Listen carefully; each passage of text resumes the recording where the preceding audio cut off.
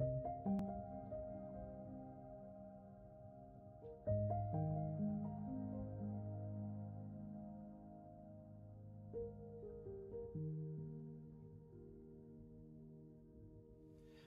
to our final Holy Week art reflection. Today we are reflecting on Holy Saturday. As we did with all our previous videos, we will again look at another artwork while reflecting on the lectionary text for this Holy Saturday, and conclude with a meditation by Ian Reid from his book Meditations from the Iona Community. Again, remember to email me if you wish to chat or if you want me to put you on the mailing list for all future videos. We do, during this time of COVID lockdown, intend to have a weekly reflection. And if you want to receive this, please email me to make sure that I put you on the mailing list. Today's artwork, aiding our reflection for Holy Saturday, is titled Fate, and this is by the artist Boris Anisfeld. John chapter 19 verses 38 to 42. After this, Joseph, who was from the town of Arimathea, asked Pilate if he could take Jesus' body. Joseph was a follower of Jesus, but in secret because he was afraid of the Jewish authorities. Pilate told him he could have the body, so Joseph went and took it away. Nicodemus, who at first had gone to see Jesus at night, went with Joseph, taking with him about 30 kilograms of spices, a mixture of myrrh and aloes.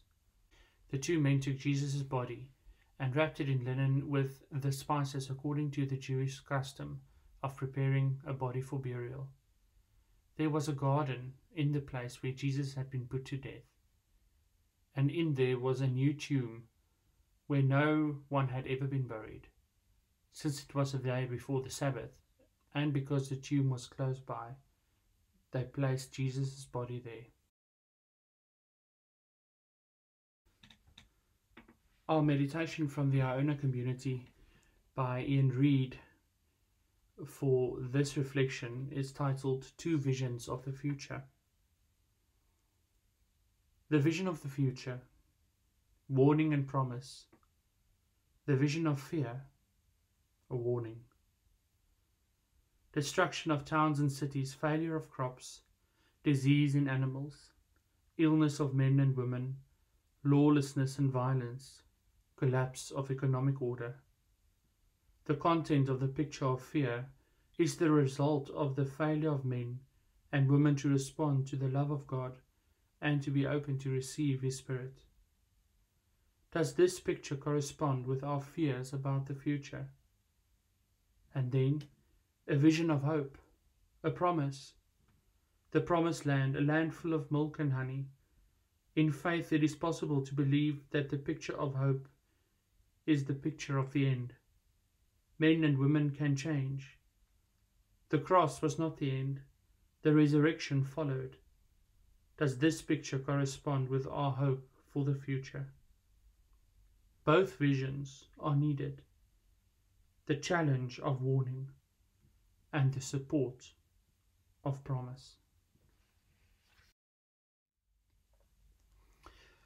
Holy Saturday has become a day in Holy Week that we usually just pass over. We just skim over it because we feel that it doesn't really give us much to work with. It is a day in which we are reminded of Jesus' death. But it is a day of suspension. It is a day when we are suspended between the loss of Jesus' life on the cross and the hope of the resurrection. But we have to remember that for Jesus' followers, this Saturday during Holy Week, this Saturday was the day when Jesus was dead. And the way things happened on Good Friday gave them an indication that all their trust, all their energy and their hopes that they put into this carpenter of Nazareth had come to nothing. That he indeed now is dead. That their lives are in peril. And that is just the end of it. But we mustn't fail to see the other side of this day as well. the hope that comes with the promise of the resurrection. This is the last in our series of reflections. And even though tomorrow in spirit we will be celebrating Easter, we will be celebrating the resurrection. We do so also in a suspended reality. Our hearts and our souls rejoice, saying, "The Lord has risen, indeed, He has risen." But our reality is suspended between fear and hope. We remain locked in our houses. We are not able to celebrate this wonderful day with our fellow Christians. And I've often wondered over the last few days, what will the first church services, when we come out of lockdown, what will they be like? What is the liturgy we will follow? I think the best thing we could do as a community of faith is to come together and have an Easter service, celebrating that Jesus is truly risen, celebrating that life is always stronger than death, and that light will always overcome darkness. But for now, on this Holy Saturday, we remain in silence, suspended between fear and hope.